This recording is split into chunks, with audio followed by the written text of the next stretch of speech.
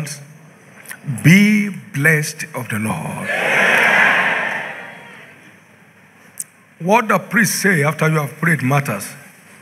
Eli said, go in peace, and the God of Israel grant you that which you have requested. And it happened.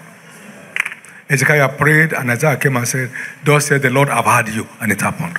Now, in the name of the Lord Jesus, all of your prayer items till this moment, since this prayer and fasting began, is declared answered.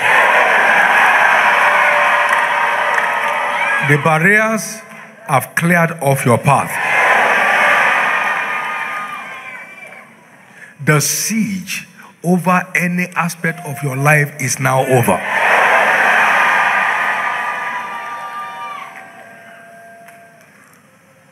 Now, step into your new dawn era. New things won't stop happening in your life anymore. New things that make good news and great news becomes the order of the day in your life. This investment will not stop with you. It will go down to cover your children, your grandchildren, your great-grandchildren, in their generations.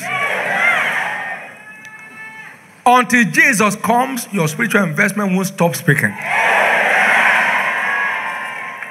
Lift up your hands and thank God for answers to our prayers for the nation. Thank God for it. Every single prayer we have prayed for this nation, heaven has answered. Give him thanks. Give him praise. Celebrate him. Your strength is renewed. New order of prayers.